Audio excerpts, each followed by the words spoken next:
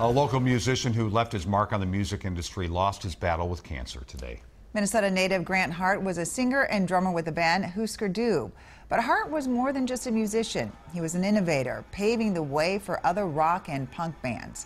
WCCO's Reg Chapman takes a look back at his career through the eyes of those who knew him best.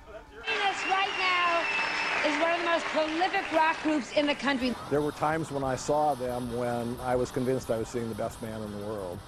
Mark Trias is just one of many people across the globe who are mourning the loss of a music legend. Grant was my roommate back in around '83 or so. Mark says Grant, Bob, and Greg knew their band Husker had a sound at the time no one could duplicate. They started out as a hardcore, fast band, and before long at all, they were adding melody and hooks in their songs. But Mark says they never sacrificed that aggressive, hard punk rock sound.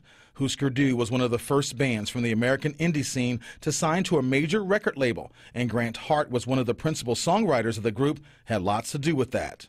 There would be no Nirvana without a Husker Du.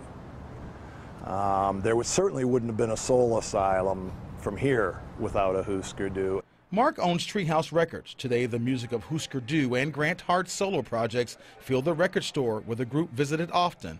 Back when it was Orfolk Jokopus, all three of them, Bob, Grant, and Greg, used to hang out there quite a bit. Former band member Greg Norton says Grant left us a great legacy with his music. He was bigger than life, and he lived life on his own terms. He will be missed by many. Reg Chapman, WCCO 4 News. Mark says Grant was a genius with an incredible voice who was so smart he could have done anything he wanted. Grant Hawk was 56 years old.